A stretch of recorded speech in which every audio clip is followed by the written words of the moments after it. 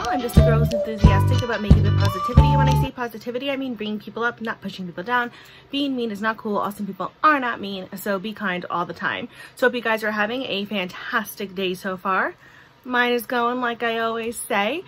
For this video today, I thought I would update you on how I like the Il Makiage Foundation since I've been using it for about 2 weeks now.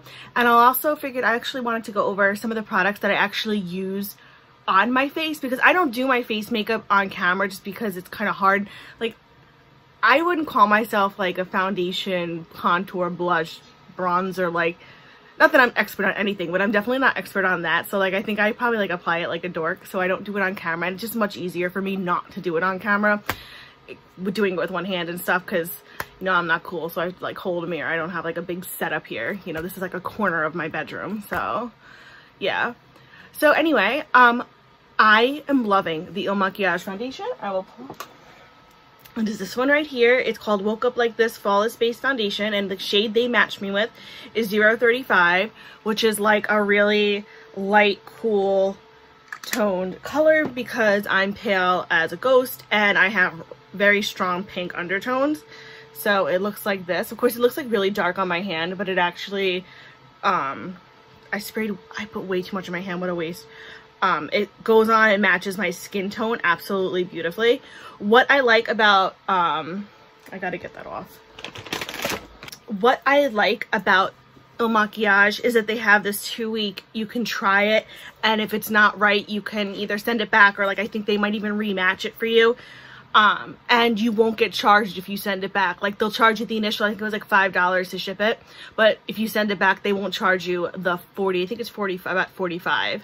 Because after the 2 weeks, if you decide to keep it, they'll charge you the full amount. But if you decide to send it back, you won't get charged that amount. You'll just paid $5 and you got to try the foundation. And I think it's a really good deal. I heard about this foundation from Debbie Knobloch and Anya Stamper. They were talking about it. And like I said in the past video, I like some of the foundations that I have, but I haven't found one that I was like seriously crazy about. I don't know, like either they're like too light or they're too heavy, or I don't know. This one is actually really good. Of course it is on the pricier side, because why are things always like that you love more expensive? But they are. But what I really like about this is that for me, it's like medium to light, I would say light to medium coverage with a buildable coverage. And I like that I can build it up. It doesn't go on right away like cakey. It's actually pretty light. It's pretty lightweight. I don't feel it on my face.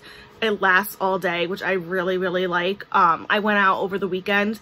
Last weekend I had to go to the grocery store in New York. We have to wear masks when we go out, and it was really hot that day, and my makeup didn't move. And I had a mask on and I was like sweating, and when I took the mask off, my foundation was perfectly fine. The only thing that was kind of messed up was my lipstick because it was on the mask.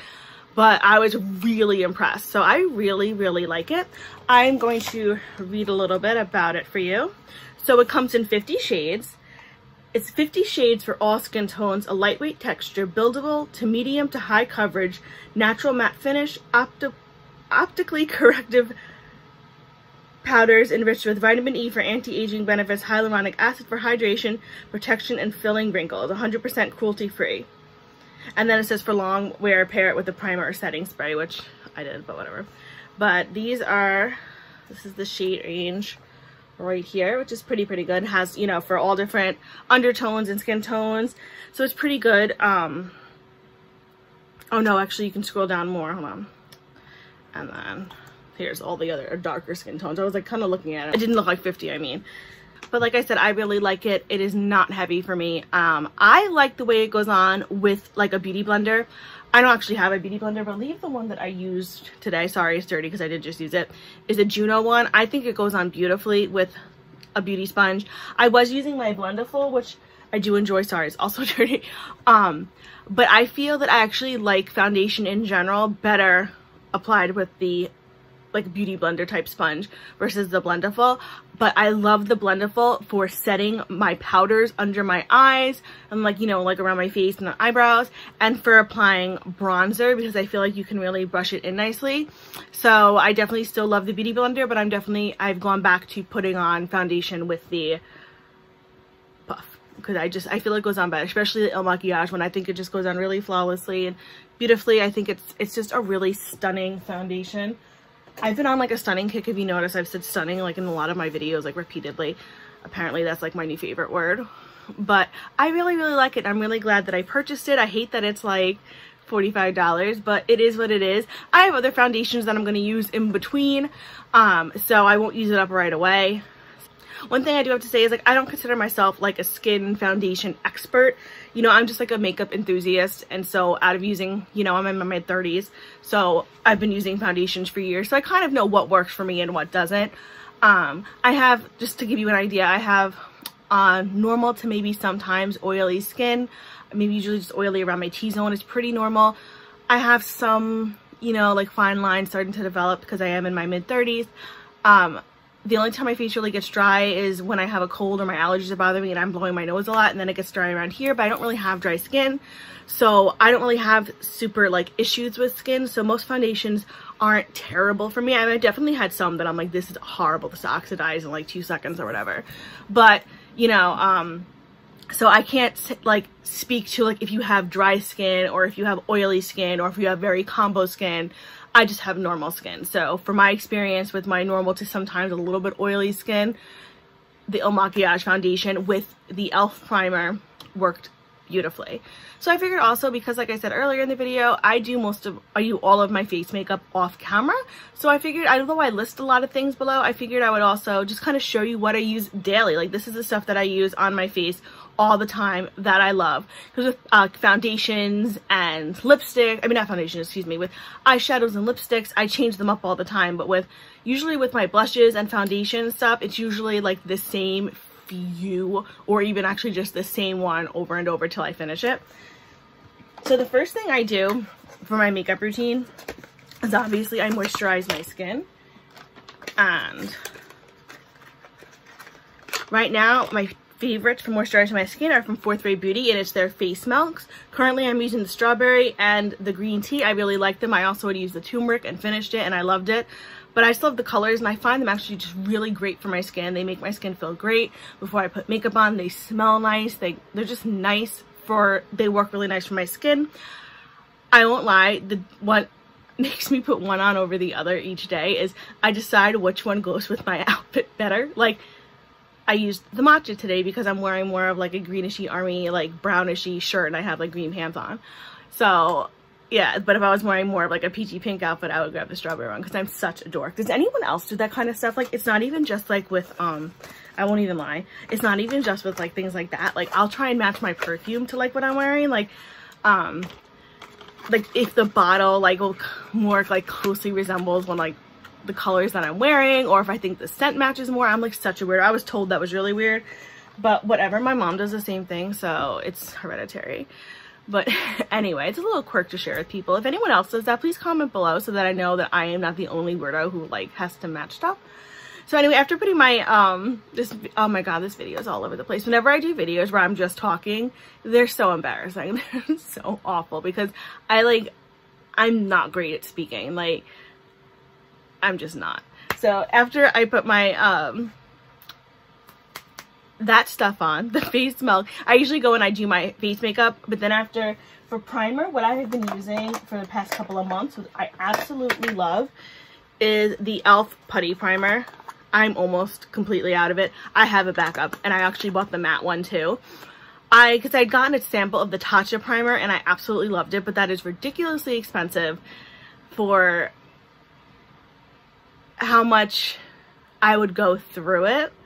I don't know, like, it just, to me, it was a lot of money. And then when people said that this was kind of a dupe for it for like $8 or $10, however much it is, I had to pick it up, and I absolutely love it. I think it works great. I've had it work with all the foundations that I've been using. I've been using the Il Makiage one, my Beige Cosmetics, and what's the other one that I use?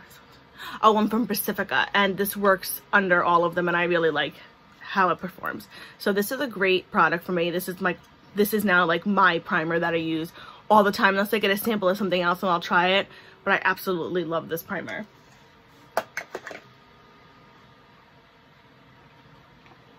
So for foundation, obviously I said I wear the Il Makiage, or I'll switch up and I'll do a Beige Cosmetics one or the Pacifica one. And I do actually have one that I got from Shop Miss A that I have to try color wise it reminds me a lot of Il Makiage. So when I wear that more, I'll let you know how I feel about it and if I think it's like worth the money, because it's only like $1.55 or something, so it'll be interesting.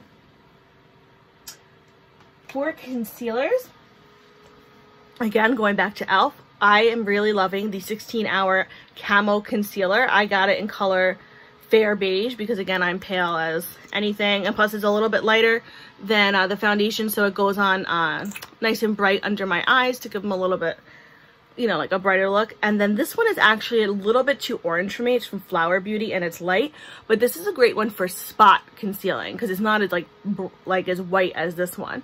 So I really enjoy this one as well. These are something that I use every day. I also really enjoy the Jeffree Star concealer, but this is cheaper and it works just as well. So this is now my new favorite concealer.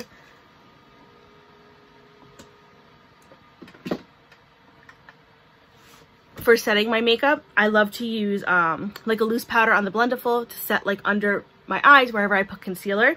And this dollar one from Shop Miss A, this AOA Perfect setting powder, has become an absolute favorite of mine. It's gorgeous. I have it in like the reddish tone. This one is called Brightening. It's not reddish tone, excuse me. It's like a pinkishy tone.